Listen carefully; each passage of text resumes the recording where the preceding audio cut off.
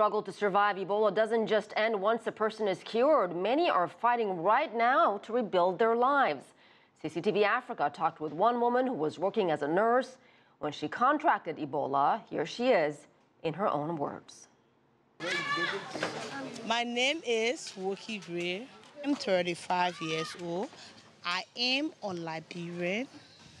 Before the Ebola outbreak, I was working with a clinic, Mawa Medical Center, Vita. I've got the virus when I was trying to care for the sick. I started having the symptom, vomiting, joint pain, high fever. So I decided to call the ambulance. And when they called the ambulance, they came right here and they packed me up and they took me at the ETU.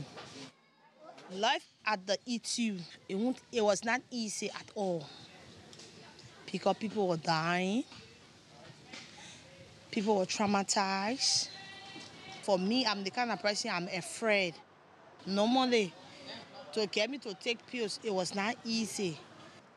From the day I entered the ETU to the 19 days, because I was not eating nothing, I never had no taste. At that time, I was still throwing up, toiling, and so forth. And on the 20th, when I got taste of food, my appetite called for food. When I ate the food, I said yes. I felt yes, this was a sign that I would survive this virus. While the day the doctor told me that I was leaving the ETU, I broke down to admit. That whole day I cried. When I came back from the ETU, when I came into the community, certain people accepted me and certain people were like, stay afraid.